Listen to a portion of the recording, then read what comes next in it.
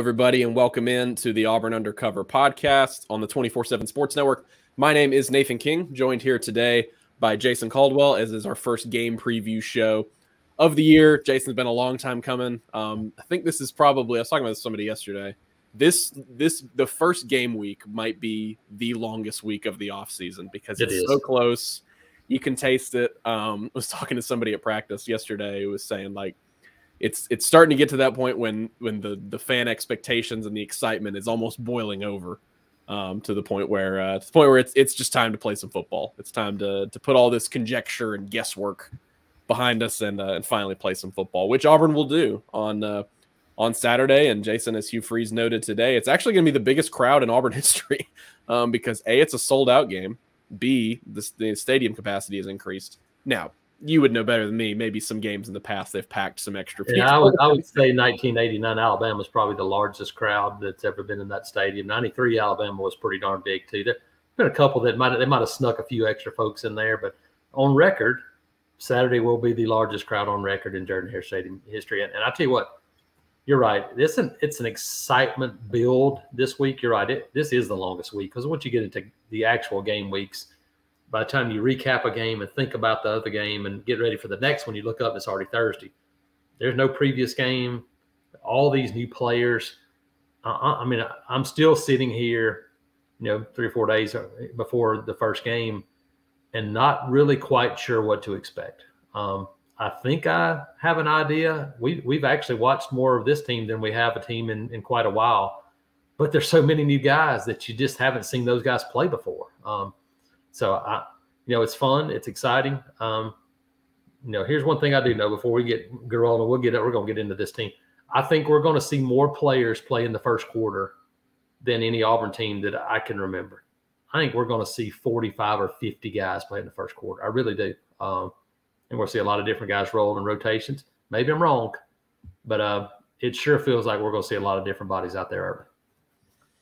Yeah, I mean, so many different position groups that did not rotate very much last year for whatever reason. Obviously, the defensive line was one that was always kind of puzzling to us, but there were other reasons, injuries at other spots, that kept them kind of thin. Yeah, I agree with you. And injuries right now are going to play a part in it as well. We'll get into those a little bit. I'm going to pull up our injury report. Yeah, as Jason said, like, we've seen so much of this team this preseason because so we're recording this on Wednesday.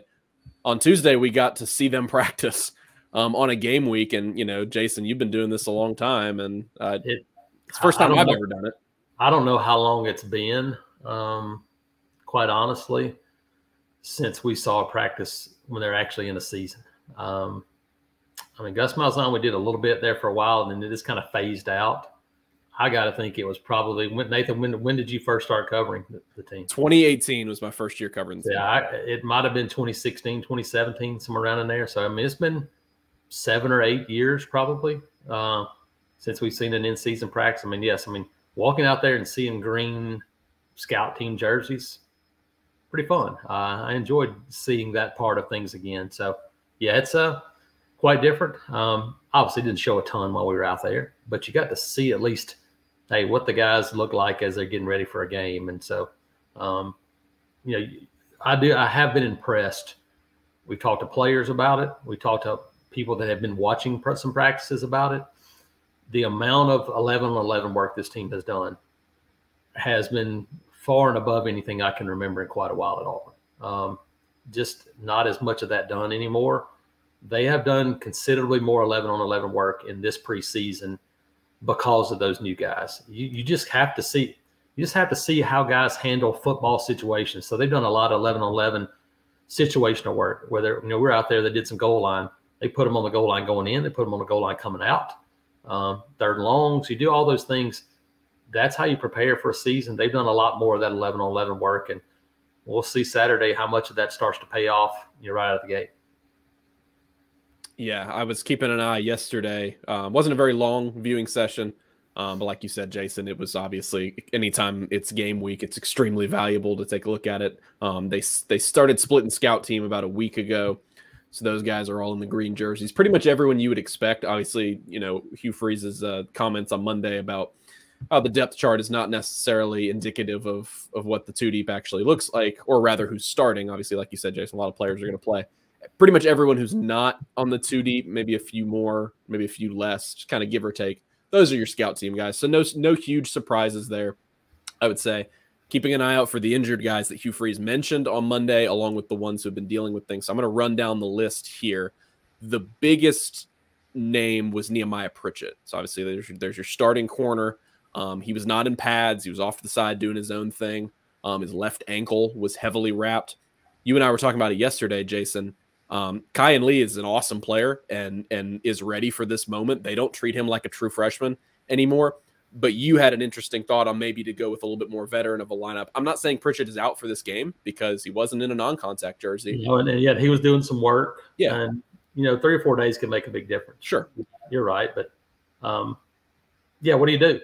I mean, that was the question we had, right? What do you do there? Kyan Lee is a guy. He's going to play. He's going to play. We're going to see him. Probably going to see Colton Hood. I definitely think we're going to see Champ Anthony. But do you roll Keontae Scott to corner, maybe play a little bit more Donovan Kaufman at the nickel early on, especially against this team with, kind of that running quarterback a little bit with Tyson Humachan a little bit. There are some options. But if Nehemiah is limited or can't go, then it takes one of your veteran guys out, and you're going to have to depend even more on some of those younger guys, which are talented, but be a first time out for them. Yeah, you could definitely lean on that experience. And Kaufman we saw him on the depth chart at safety, and we're kind of wondering because he was at nickel. It's what he's doing right now. We saw him at practice at that safety spot, so he's been flip flopping a little bit, but he's got experience there, and so that gives them pretty good 4-man safety rotation there, because they've got a bunch of options there at the 4th spot. Griffin Speaks is a guy that we talked about this week that Hugh Freeze talked about, the Baylor transfer who's a walk-on.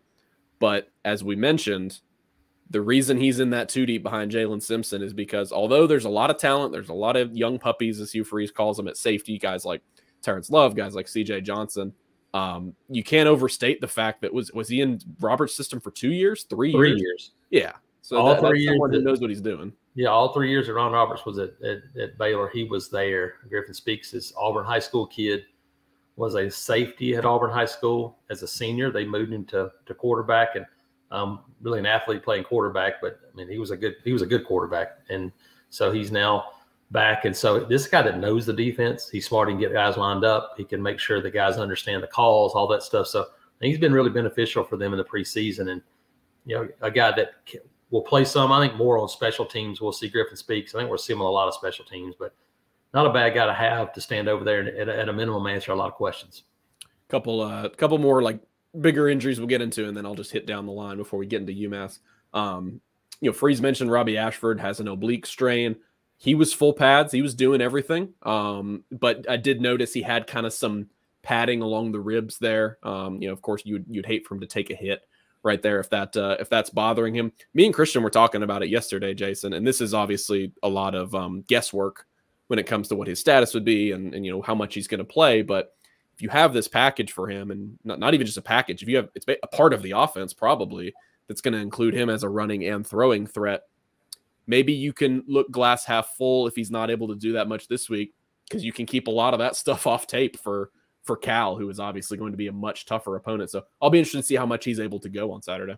Yeah, and there's still probably some things you can do. And honestly, oblique strain could be more impactful on throwing the ball maybe than even running it sometimes. And so maybe there's still some things you do.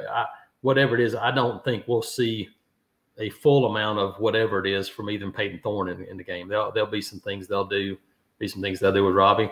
Might see Holden Garner too. I mean, they are listed as an or, so I think, but it kind of feels like probably a little bit more Robbie Ashford. But again, you're right. It may be a little bit limited, depends on how he feels, but knowing Robbie, the competitor he is, he was throwing the ball out there yesterday. That still gives you, Wednesday, Thursday, Friday to get prepared for a Saturday game. So my guess is that he'll be okay unless there's a setback. The other big one is and somebody that people have been really worried about, and for good reason, especially when Hugh Freeze brought him up on Monday. Jalen McLeod, who I've used the word a bunch of times, but I mean, a revelation for them at that pass rusher spot. this preseason, an ankle injury. We were actually at the practice when he was working and then kind of came off with a trainer and just stopped doing stuff the rest of practice. He was in a non-contact jersey for like 2 weeks after that, didn't scrimmage in the second scrimmage. Full go, looked like yesterday. Didn't notice anything limiting him. No sort of protective gear or anything. And you don't need him as much. Maybe he'll be limited a little bit. I don't know, but you don't need him as much this week. As many questions as Auburn's D-line has, I think you can probably still rush the passer against UMass, but getting him healthy for Cal, like we were talking about for weeks, like get that guy to Cal, get Keldrick Falk to Cal so they can make an impact. And speaking of the front seven, Keldrick Falk, he's all good. Freeze told us after the press conference on Monday, Austin Keys went through their walkthrough on Saturday. He's all good there at linebacker. A few more names I'll get to, Jason, then we'll close out. Nick Martiner is a guy that didn't scrimmage the second time around. Freeze mentioned him as being questionable. Notice his right ankle was wrapped, but he was going. He was out there. He was out there doing it. Wesley Steiner, he's been in and out. His left knee was heavily wrapped, had a band as well.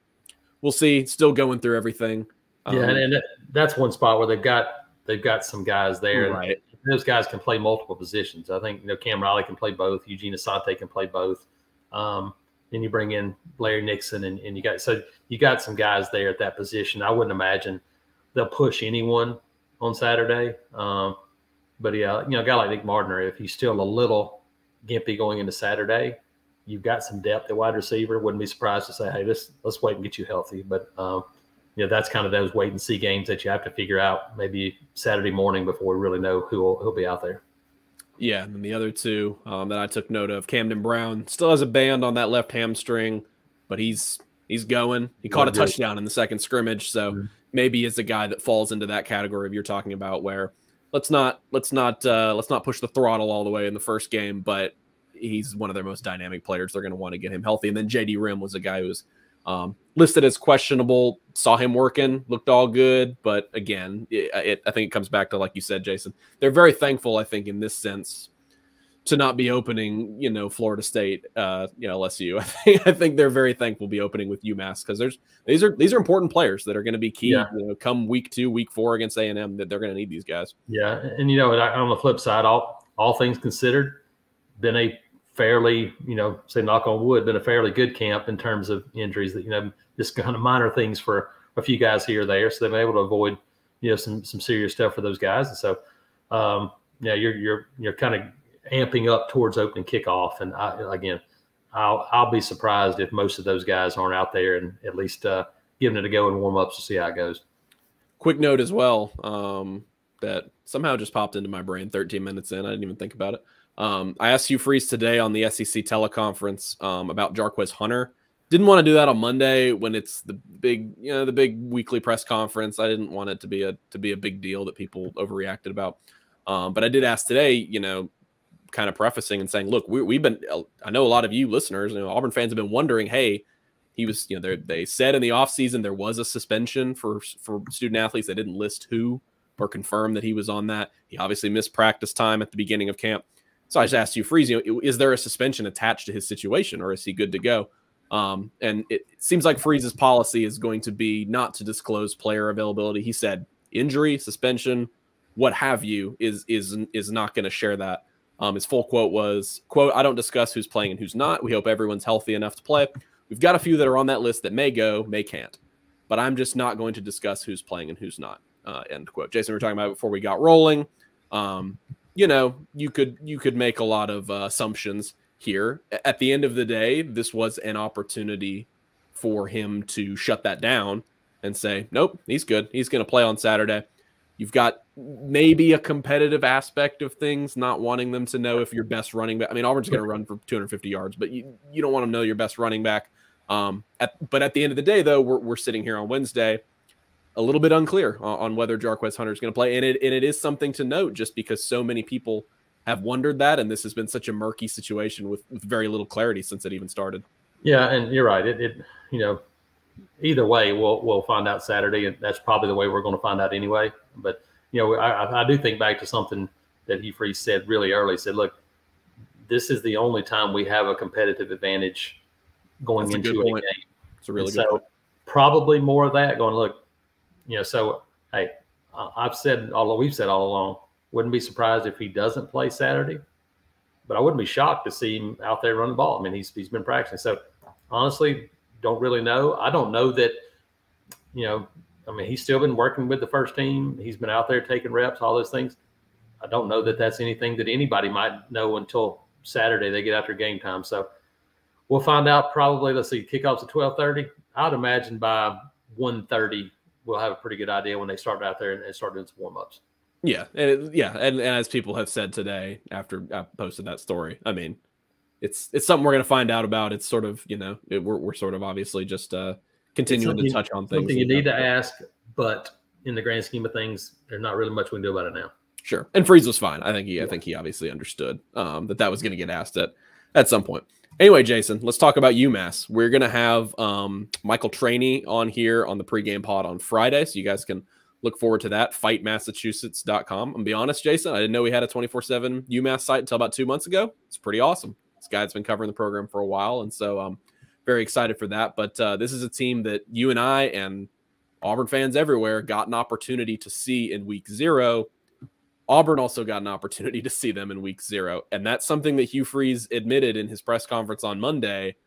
Look, that's an advantage. There's no way it's not. And the main reason it's an advantage right now is because of the Clemson Georgia Tech transfer, Tyson Pumachan at quarterback, really changes everything. They didn't make a change at OC. Don Brown didn't change his OC, didn't change that offensive scheme or system or anything. Goes to show what a dynamic and experienced quarterback can do for your whole offense. Now, they weren't perfect.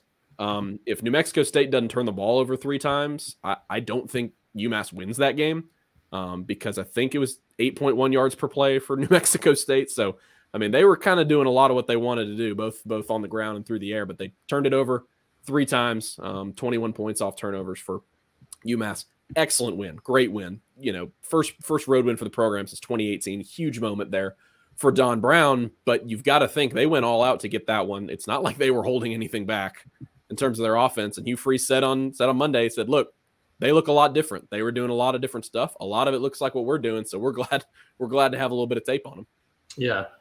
Tyson Pumachan is a guy that got to see at Clemson a few years ago. He actually played more as a true freshman than he did even the next little while there at Clemson. But he was the guy that was kind of in the battle with DJ Uyunglele that first year. The other true freshman, the guy from the Northeast, went to Georgia Tech, and obviously they had a pretty good quarterback last year, and so he didn't play there. Now he's gone back home, sort of, and now at UMass. And I mean, this is a 6'4", 210, 215-pound, big athletic guy. Can scramble around, can run, can throw. I mean, he was a highly rated quarterback coming out of high school. So this is a guy that is very different than what you would expect at a program like UMass. This is not the kind of guy. You might find an offensive tackle. You might find a wide receiver or something like that.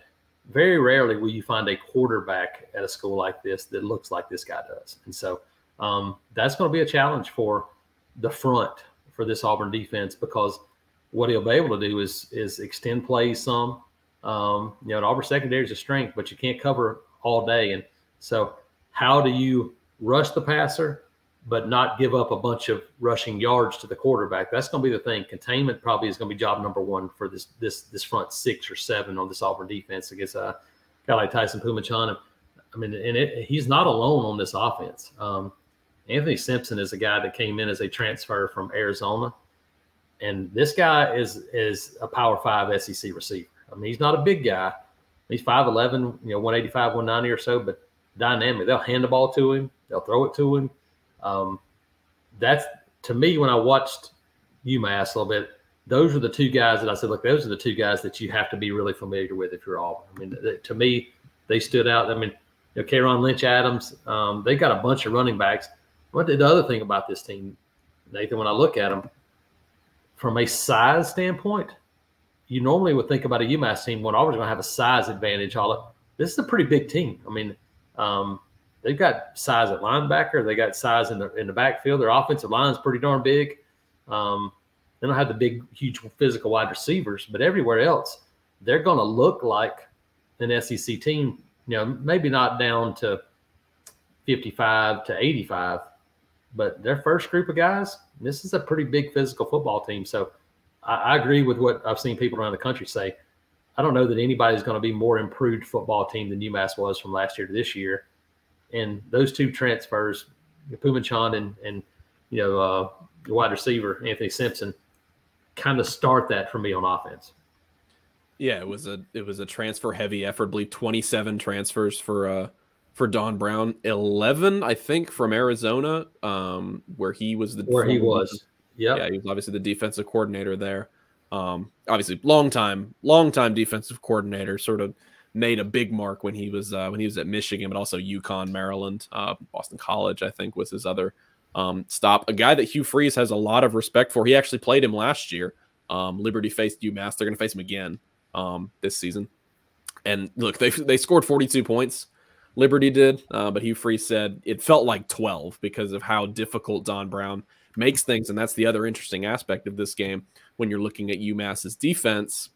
A lot like what Ron Roberts has done throughout his career, creative blitz packages, pre-snap stuff that's going to be a little bit difficult to decipher. If you're Auburn, you're very glad of all the things you've heard about Peyton Thorne.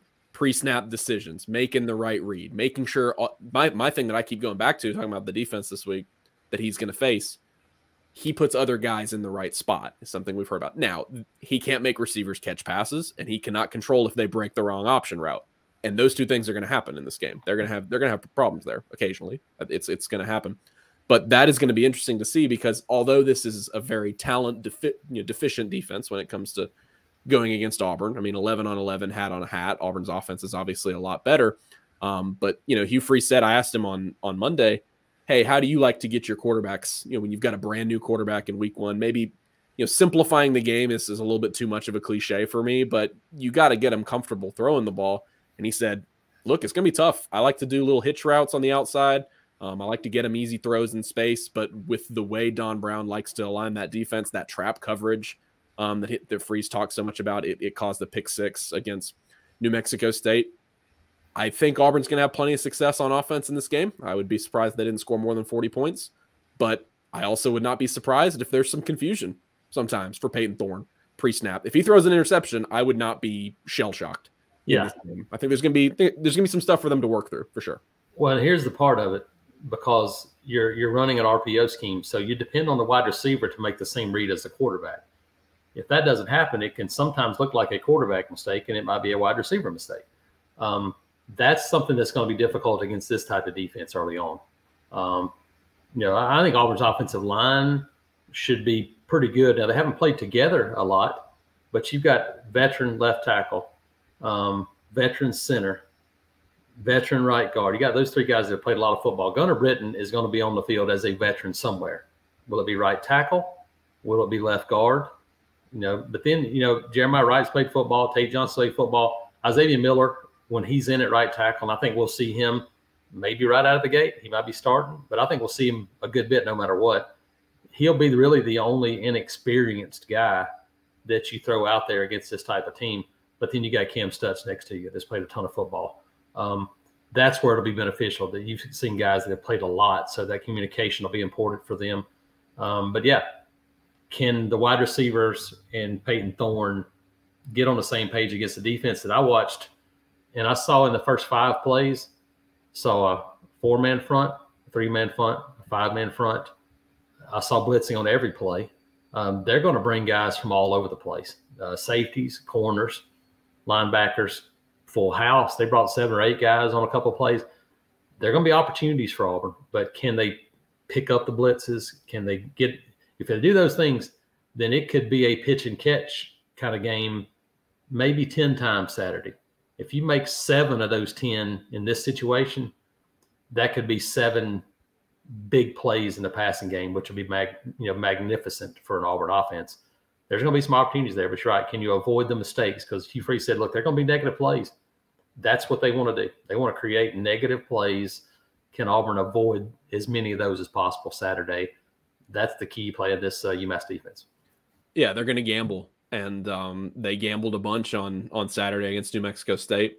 They got 3 turnovers. They got 21 points out of it. They also got burned a bunch. I mean, there was some – I think they sent, like you said, I think it was a play. They sent 7 or 8 guys And there was a little bit of a sweep around left end, and I mean that running back was gone from the time he touched the ball because he had that opening. A couple deep shots for Diego Pavia, the New Mexico State quarterback, that Auburn's actually going to see them, of course, later in the season. So, like you said, Jason, you should expect a little bit of that. Expect some negative plays, expect some some issues here and there, but at the same time, it kind of goes back to the Auburn ground game for me. They weren't able to do much to slow New Mexico State. This was a very bad defense. I want to make a note real quick. I keep hearing it, and ESPN said it incorrectly, and I think Hugh Freeze just ended up parroting what they said.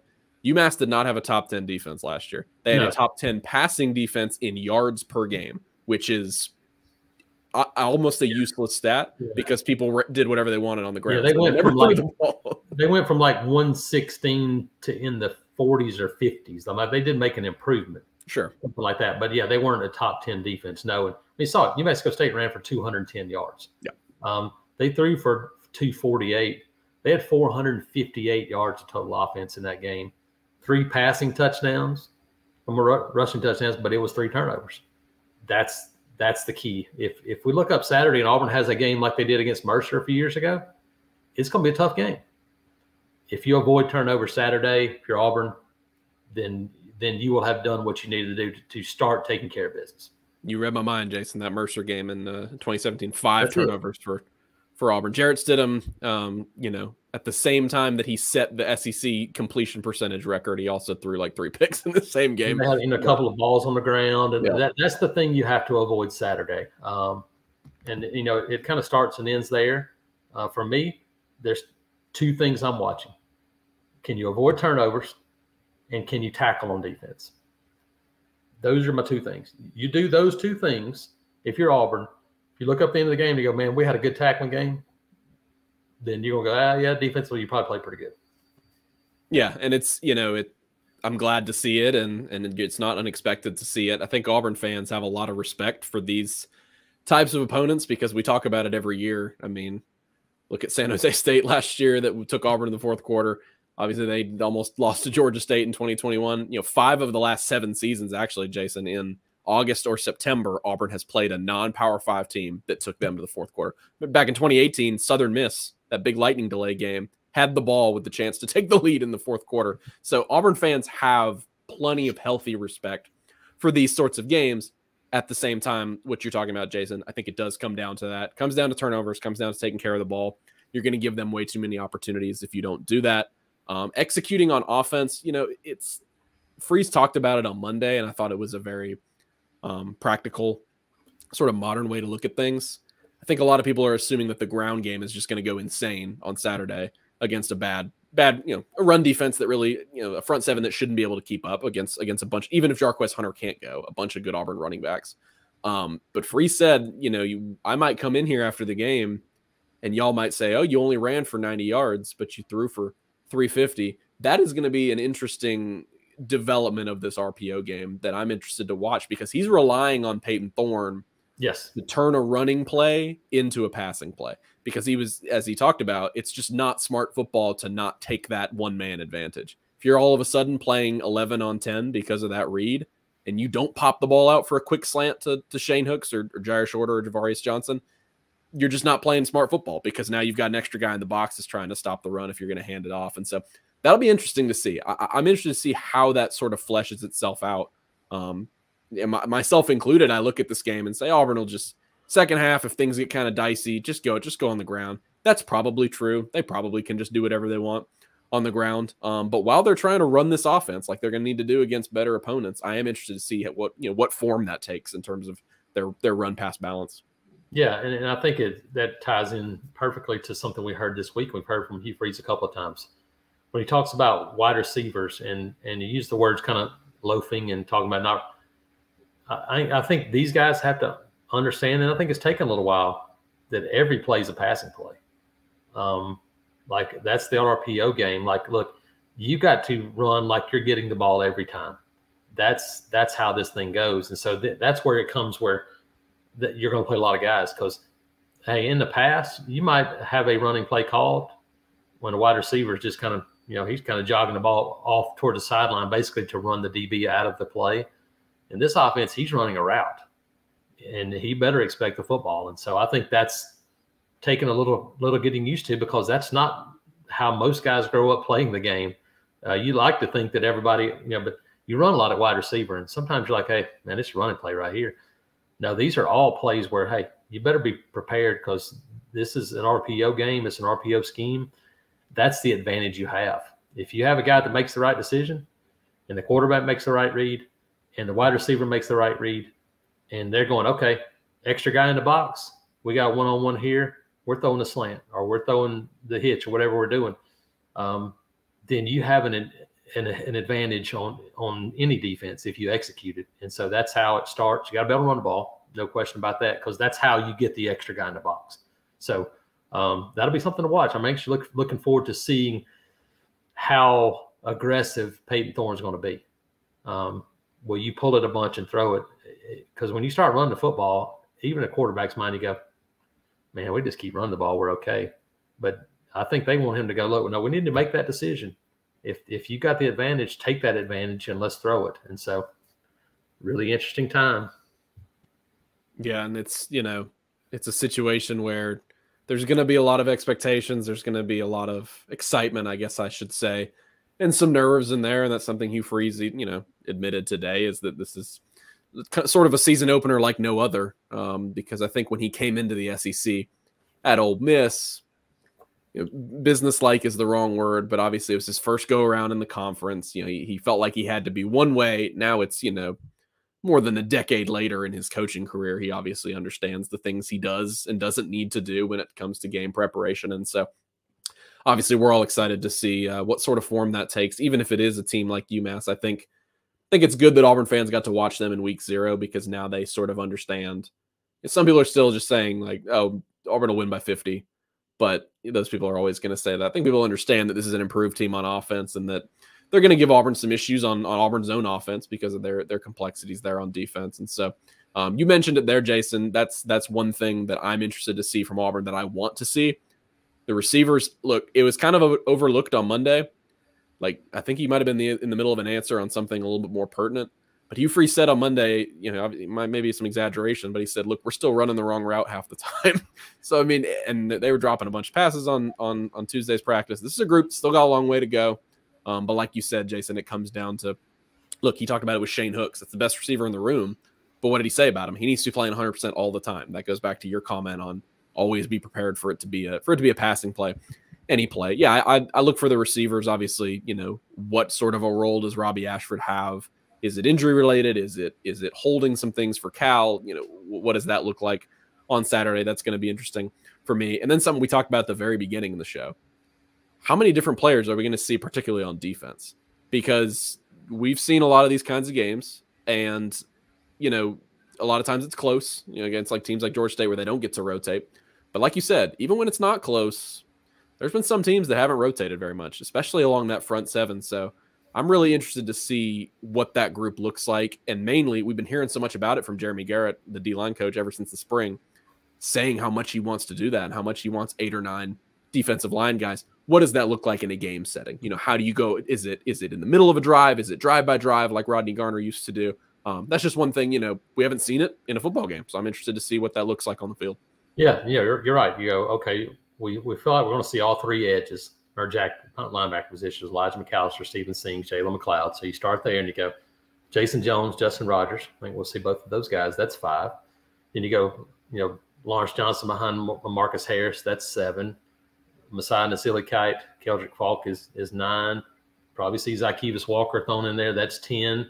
Is there anybody else that makes a mix, gets into that mix? Do you see a Sledge or somebody like that? I think so you're talking about 10 deep probably on that front 4 that you're talking about.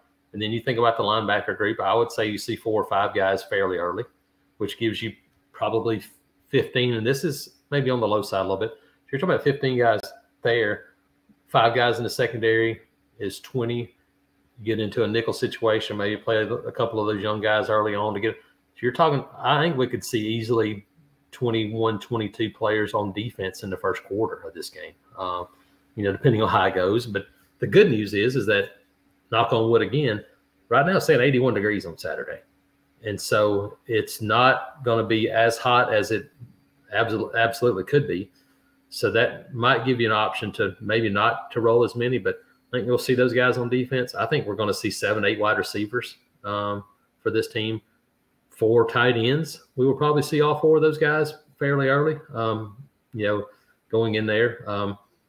3 or 4 running backs, 8 offensive linemen. I mean, it's going to be a one, as we've said all summer. If you don't have a roster, buy a program and keep it with you, because there's a lot of new numbers, a lot of new faces that people, even though you're going to not get used to seeing that number out there. And so looking forward to it. Rivaldo Fairweather's been a guy, we hadn't even mentioned him one time, and he's been the guy that's probably been the most consistent player on this roster since the spring. I'm just not certain that they're going to, uncase all the things he's able to do just quite yet.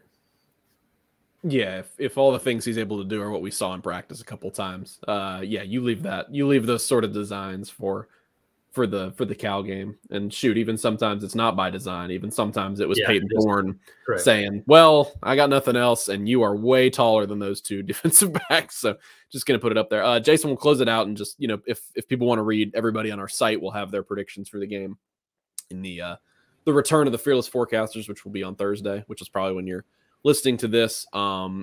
Jason, as you and I talked about this week, this is not a betting podcast, but 38 is a lot, and it hadn't come down very much. It was 39.5 when they were playing New Mexico State, and I thought it would come down maybe a little bit more. I'm also not informed about this stuff at all, but to me, as you brought up, 38 is a lot, because if UMass gets in the end zone a couple times, which is not crazy, I think they probably might.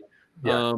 You got to score a bunch of points in order to cover in that game. Yeah. And Auburn's offense, I think, will be good, but 52 is a lot of points to have to cover in this one. Yeah, you're right. I think it's going to be hard to think about, because this is a UMass offense that could have a big play or two, because when you have a quarterback like that, that's the thing. You play man and you blitz a guy and you don't corral Tyson Pumachan, and you look up, it's a 50-yard run. Those are possible things on Saturday. I think Auburn wins the game comfortably, but I don't know that I would go,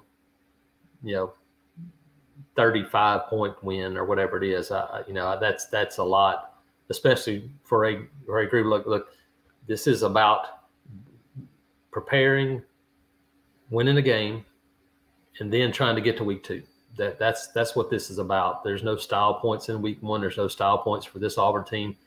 Win, advance, and try to do it, as efficiently as possible. I don't think we'll see a whole bunch, but this is a UMass team. Like I said, if Auburn gives them a window and gives them a few openings, this is a team that can make this one interesting in the second half. And I think it's all up to Auburn. Yeah, I think it has a good chance of being 17-10 in the second quarter, and people look at the score bug on ESPN and say, "Oh, might be a little interesting." But then Auburn has, I think, too much talent, especially running the ball. I think once we get to the point where we're in the third quarter and that defense starts rotating, like we were talking about, it's an offense been on the field a long time. Even you mentioned it this week. It's like Auburn's second offensive line. If they get a chance to play, those guys are really good, and those backup running backs are really good. How tired is that UMass defense going to be at that point? Can they hold up? I picked in our piece, I picked 45-17 for Auburn. I would not give or take a touchdown either way. I would not be surprised if it's 38-17. Would not be surprised if 42-24. Would not be surprised. I did 38-17. I think Auburn. I think that's comfortable, and maybe a late score by UMass to kind of do that. But I just don't see a situation where Auburn wins this one by 35. If they do, then in my opinion, that would show that I think Auburn's. I always said this offense. I think this offense can be fine. Wide receiver group, as you narrow down the offense, maybe by Saturday you get into some plays and situations that, okay, instead of running, 2/3 of a playbook, you get down to a fifth of it. You go, okay, what do you want? What do you do the best? Then it allows you maybe to do some things instead of trying to do everything. So that might help some. But if Auburn wins by that much, it would show me that defensively, and especially defensive front, probably a little bit better than we thought they were coming out of camp. So that'll be the thing for me. If Auburn is able to do that, it'd mean defensively, then this group has gone out there and played pretty well. Yeah, you've got to think Pullman Sean will have an opportunity to. He'll have an opportunity to run a little bit, and Eugene Asante talked about it on Monday. That's the gap integrity for the linebackers has to be the number one thing. They're used to Robbie Ashford as a running quarterback. I think that can help a little bit. Now he's not, and I took some heat from saying that Pullman Sean is a little bit more physical on our board. People were saying, "Oh, Robbie's about the same size." Yeah, sure, but play style very different.